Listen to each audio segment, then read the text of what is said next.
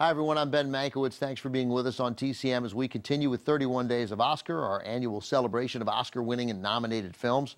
Tonight, we're presenting Oscar winners for art direction. We just had Moulin Rouge, an Oscar winner for art direction for a color film from 1952.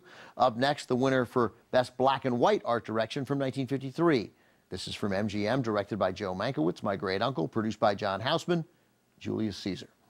The film has an all-star cast, including Marlon Brando as Mark Antony, James Mason as Brutus, John Gielgud making his American film debut as Cassius, Louis Calhern as Caesar, Deborah Kerr as Portia, and Greer Garson as Calpurnian. This was a defining role for Marlon Brando, coming 2 years after his stunning performance in A Streetcar Named Desire. It showed moviegoers that Brando could indeed talk, not just grunt and mumble, as many believed he did through his first 3 movies. To be fair to Brando, the mumbled grunting worked for the characters he played. And to be even fairer to Brando, he was absolutely great in each of the movies. John Gielgud wrote in his autobiography that Brando asked him to record one of Mark Antony's speeches so he could listen and study it.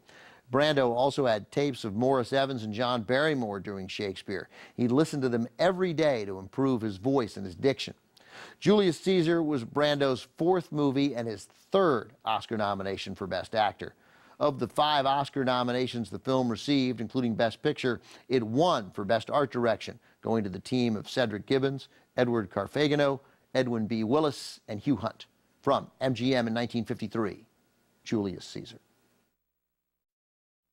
Julius Caesar director Joe Mankiewicz and producer John Houseman decided not to make the picture in color or cinemascope, believing the Shakespearean tragedy is intense and intimate, not large and opulent.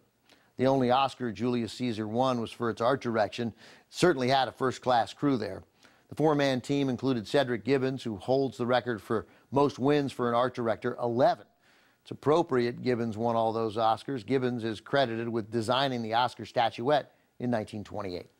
Coming up tonight, more movies that won the Oscar for art direction. Next, a grand period drama from Stanley Kubrick, shot almost entirely using natural and candlelight.